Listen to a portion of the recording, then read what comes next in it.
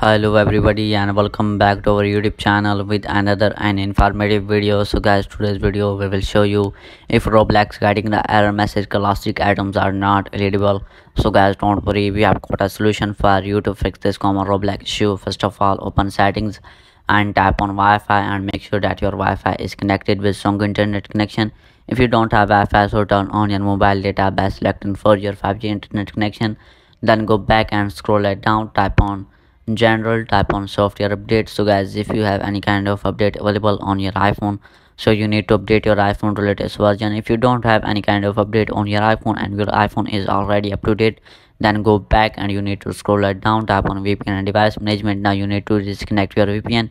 If you have connected any kind of VPN, after disconnecting VPN, then open your App Store and you need to wait for some seconds. After opening App Store, and you need to search your Roblox in the search bar. After searching Roblox in the search bar, then wait for some seconds again guys. After waiting some seconds, then you need to open the Roblox. So here is loading, so you need to wait for some seconds.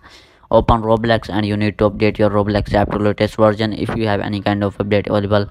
After updating Roblox, then you need to open your settings again and go back to here, see transfer reset iPhone, simply tap on it. Now tap on reset.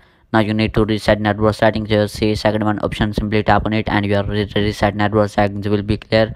After reset network setting, then check our issue will be fixed or not. If still our issue not fixed and these methods are not working well, then I tell you the second method is open your settings again and you need to go back and find the Roblox guys. After finding Roblox, and you need to make sure background app refresh is turned on. If it is turned off, so you need to turn it on. After turning on, then you need to restart your iPhone.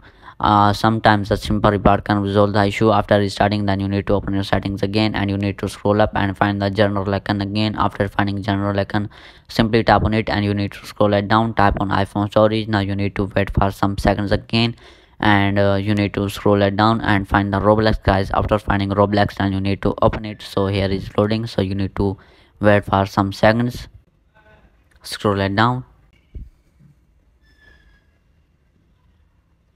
Now first of all, offload the Roblox and reinstall. After offloading and reinstalling, then your issue will be fixed as early as soon.